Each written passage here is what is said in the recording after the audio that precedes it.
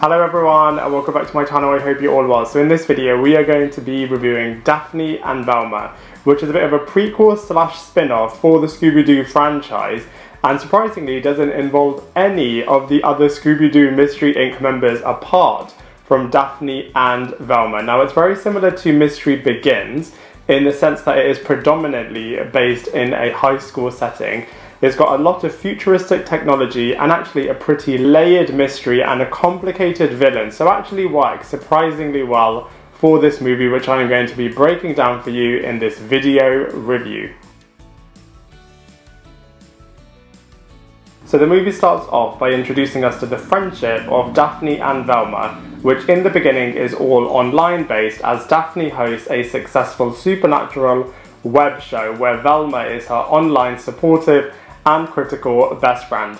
Now Daphne's family are going to be moving to an area where Velma lives, which is going to mean that she is going to be studying at Rich Valley High, which is a school that is sponsored by tech company Bloom Initiative, which means that all of the students and the school have access to the latest and greatest technology. Now there is a mystery, surprise surprise, happening at this school whereby some of the students, the top performing students, are becoming zombified and roboticized, which obviously means that Daphne and Velma are going to be on the case to try to work out this complicated mystery.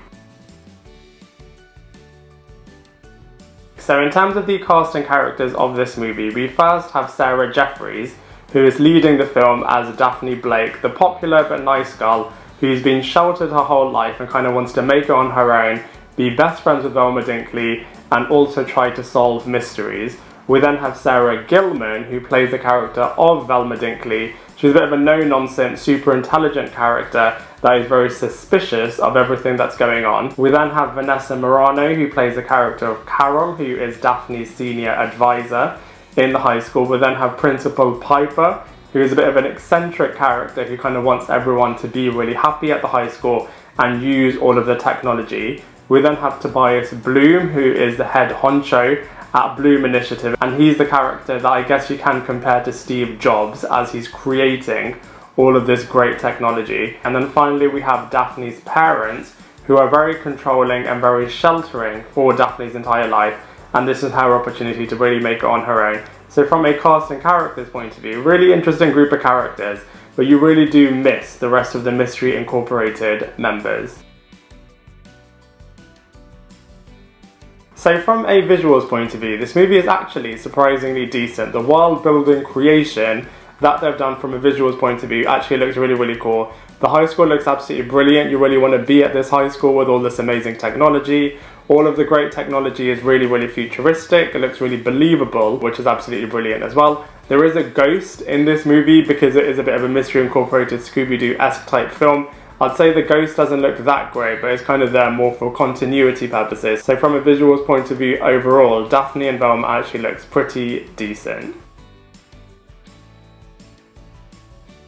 So from a comparison point of view, I think it's nice that they try to have the focus completely on two characters, which is Daphne and Velma. Obviously they've done this before with just the focus on Shaggy and Scooby in the cartoon series, so this time they're just focusing in live action mode on just the characters of Daphne and Velma. And I guess in terms of comparing it to other live action adaptations, I'm a much bigger fan of all of the Mystery Incorporated gang being together. So I guess comparing it to the other 4 live action movies, I did actually prefer The Mystery Begins and the 2 Scooby Doo live action theatrical releases, but I would say that Daphne and Velma is better than Scooby Doo and The Curse of the Lake Monster, only because The Curse of the Lake Monster was really obvious and as such was a little bit predictable in terms of watching it from start to finish. So purely from a mystery point of view, I'd say this movie is better than Curse of the Lake Monster, but unfortunately, comparing it to the other live action movies is just not as good.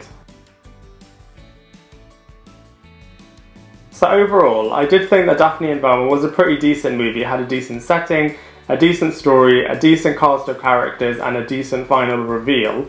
Like I just said though, I do prefer Scooby Doo to all be together from a gang point of view. I did appreciate what they did here, but I do prefer when all of the Scooby Doo members are together, and so for all of those reasons, I'm going to give Daphne and Velma a 4.5 out of 10. I'd love to hear what you think, so please let me know in the comment section below. Otherwise, I look forward to seeing you in my next video.